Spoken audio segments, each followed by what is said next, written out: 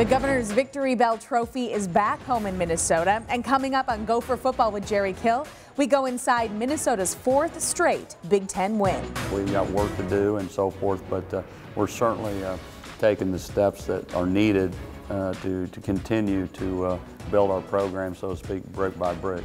And Coach Kill shows you what worked in the film room. This is a great job by David. You know, here he feels Josh, slip, and he slides right behind him. It's your weekly look inside Golden Gopher football, and it starts right now.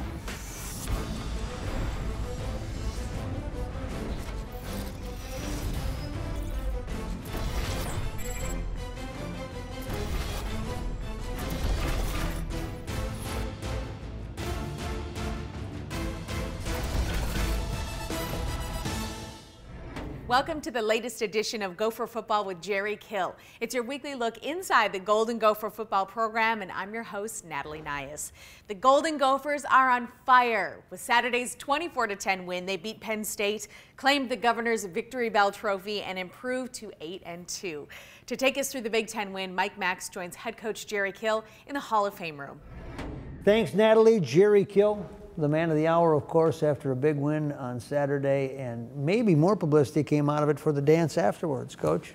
Well, you're familiar with the term viral? I think that went viral. I think that there's some people in our office or whoever's videoing, there's some things that are supposed to be sacred. So I guess nothing that you do in this day and age that you have to be very careful. So I've taken a lot of heat for that, but you know what?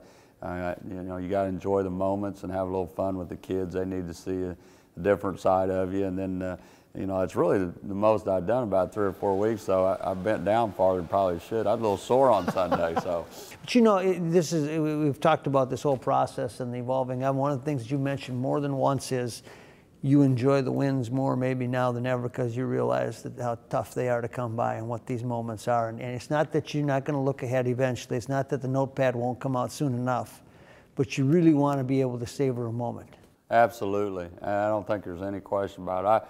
I would tell you that again, that's the one great thing about being in the press box, besides being able to coach and see everything, is to be able to watch after a ball game. And it's neat to watch the people, and I'm so happy for them because of the years it's been and you can observe that. Yeah, I can observe it up there.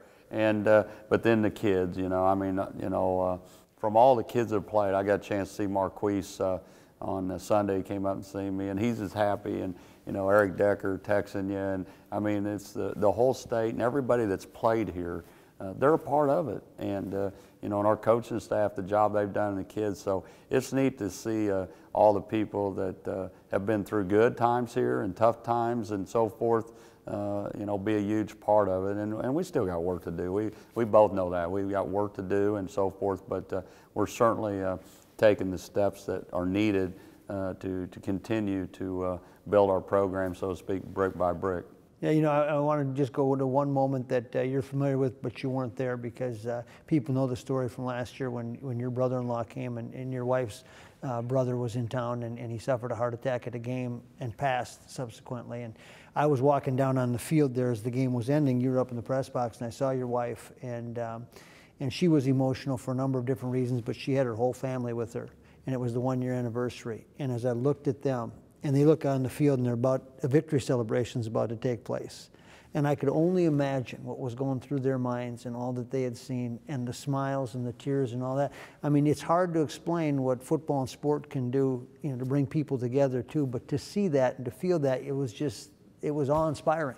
Well, I think that Rebecca's got a lot of respect for you and so forth, but and we didn't really say too much because it's a sensitive situation, very hard. But all her family was here. There, yep. Every one of them, I think it was 18 of them. And to see how good they felt at that moment, absolutely. And they needed to feel good because of the situation. Because a year ago, in the same place, and after the game, it was a terrible tragedy. Yep. But, Rebecca's been through a lot. Yes, she has. And she's hung in there, and I'm proud of her. And that, like you said, the game of football brings a lot of different situations together, and And I think when we beat Nebraska, I think there's a gentleman that kissed the field on the 50-yard line. And well, so, you know, and I it add brings to a lot of that people because together. you're not aware of this, but so they're all sitting down there waiting for the game to end and the celebration to begin, and the students are chanting Jerry, Jerry. Now, the students didn't realize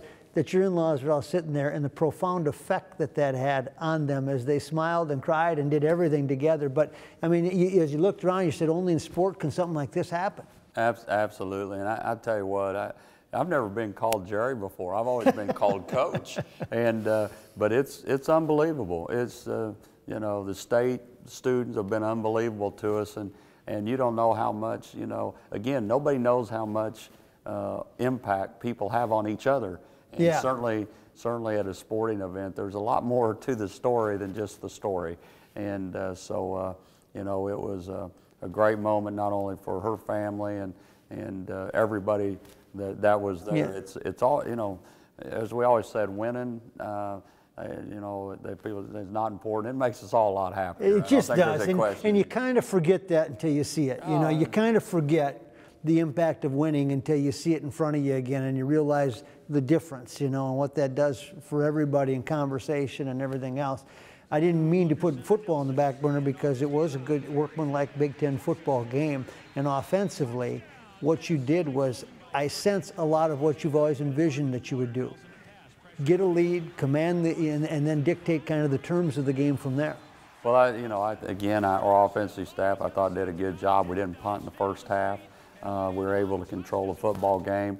The second half, you know, we had a rough spot there. We turned the ball over, but we recovered. And it all goes back. We had possession time, and we moved the ball when needed. Defense stepped up, and then, you know, our punter and kicker, you know, did a great job, and I'll credit that to Sid because yeah, he's been working on that for a long time. Yeah, yep. he's tried to fire me 2 years in a row over the kicking game. So we'll give Sid the kudos on that. But you also get, you know, David Cobb, as he's emerged as your #1 running back, and he had 2 runs there.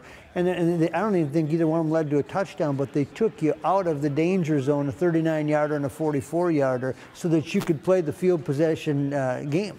Yeah, critical runs because they had us pinned and had execution up front, and then David made a good cut, and you're right, it changed field position, and you know, we were able to, you know, Penn State, we kept them down deep, and then we were able to play over the top of Robinson. We didn't give up the big play there. You know, they ran the ball good at times, but you give up something to take something away. Yep. And we'd rather have them do that than beat us in one play or two, and that's what they've done to people. And Philip Nelson and Max Williams, a good combination throughout. No doubt, and it's, you know, incredible the year Max is having, and Philip getting him the ball, but you know, Max, I'm glad we have him for 3 more years. There's no question about that. When we return, Mike Max will join Coach Kill in the film room to break down the top plays from Saturday's big win. This is a great job by David. You know, he feels Josh, you know, slip, and he slides right behind him.